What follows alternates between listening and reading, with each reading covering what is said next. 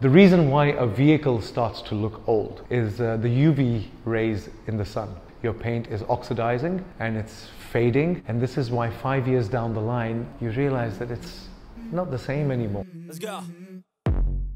I wake up to a little bit of drool on my pillow, feel like it's gonna be a bad day.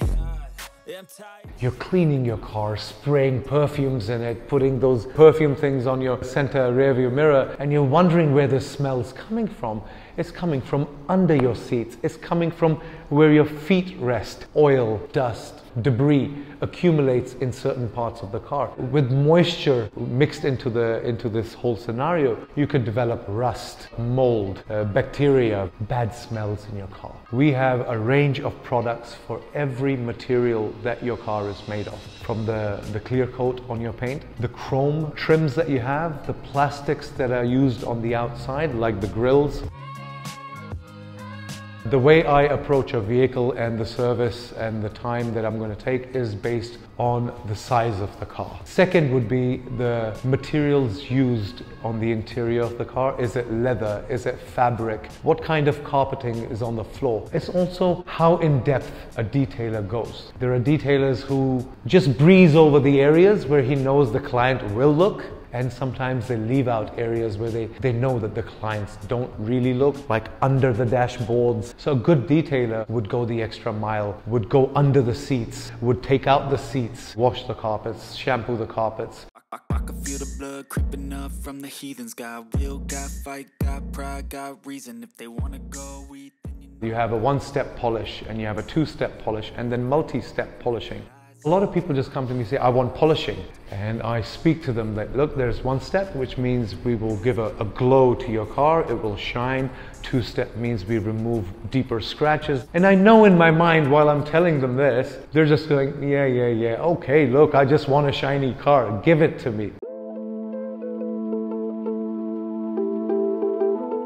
It is a little challenging sometimes. You need to take out the time before to manage the client's expectations from what he's going to get. And if you can understand what he's looking for and relate to him what you are providing and what the end product will be, there is an understanding. I think that's the way forward. I let my work speak for me. I give it my best, and I make recordings while I do that. Why? Because I want people to know what happens once they leave their vehicles with me. What am I doing? What are the processes I'm going through? And I think it's also a memory that they can take away with them. When you've spent a lot of money for something and your car looks beautiful, you could share that video with your friends and family. Looking at the car somebody drives and the condition of the car itself tells you a lot about the person himself. In today's world, if you think about it, everybody can buy a nice car. How do you differentiate yourself? Who's more enthusiast or who loves it more? And that's where detailing came in. Is your car ready to take on the battle for survival? The daily attack from the elements? The first ever detailing product was a paint polish, which was first invented in 1942. I think Turtle Wax is the grandfather of all detailing companies and the products. They were the first ones to invent a car polish, and that was the first time people realized you could polish your paint and make it glow. Cars played a big part. To me, they are a sense of freedom. Detailing was always my hobby and a passion.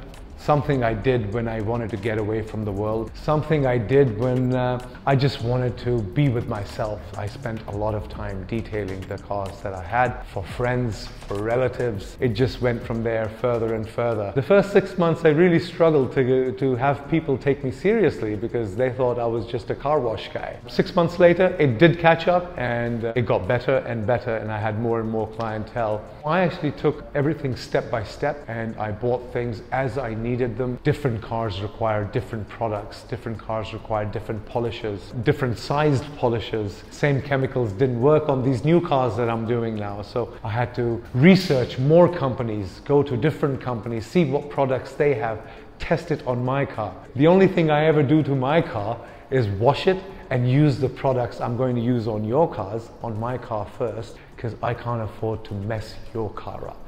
It takes a lifetime to build your reputation. It takes minutes to destroy it. You have to constantly keep upgrading your knowledge. As the newer cars come out, the paints are getting thinner and thinner. and the clear coats are getting harder and harder to polish. You gotta know the new industry standards for how thick the paint is. How much can we actually polish before we actually remove the paint? And if you remove the paint, that's trouble.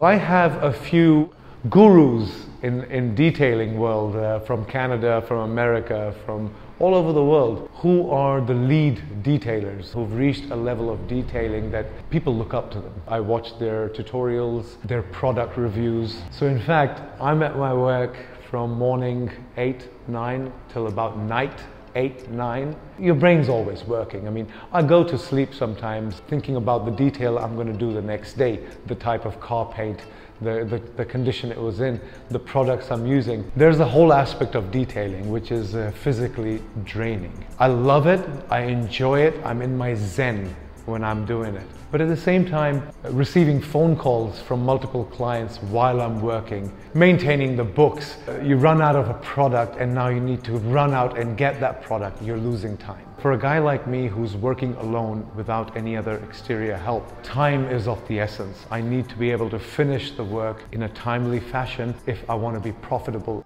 I think if you're working alone and you're working with your hands, you're not really a business owner, you're still a worker. You're just enslaved to yourself now.